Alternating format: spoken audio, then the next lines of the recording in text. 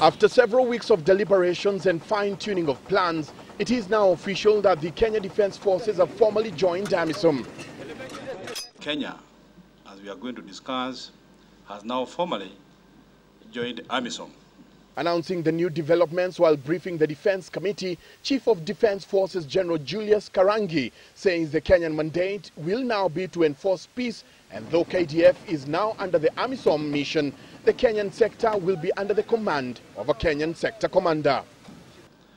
Our mandate in Amisom is peace enforcement.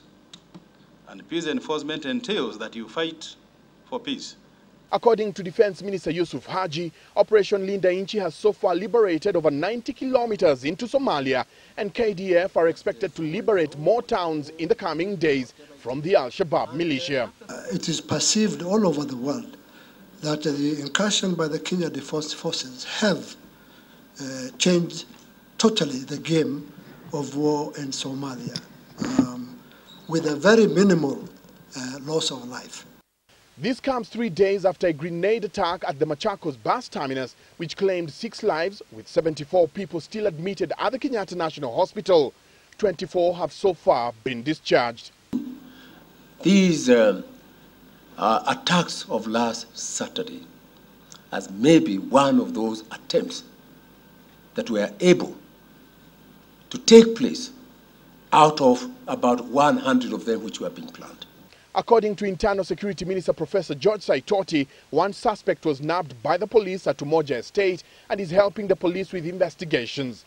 Already we have arrested a suspect and investigations are ongoing. We are optimistic we shall easily get to know who are involved. The suspect has been identified as Sylvester Omondi, aka Osodo.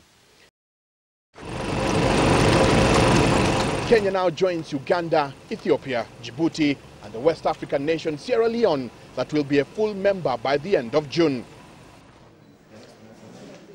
Meanwhile, Poa Party leader Raphael Tuju this afternoon visited victims at the Kenyatta National Hospital. Let us understand that we have external enemies who would like to harm us for whatever reason, but they would like to harm us.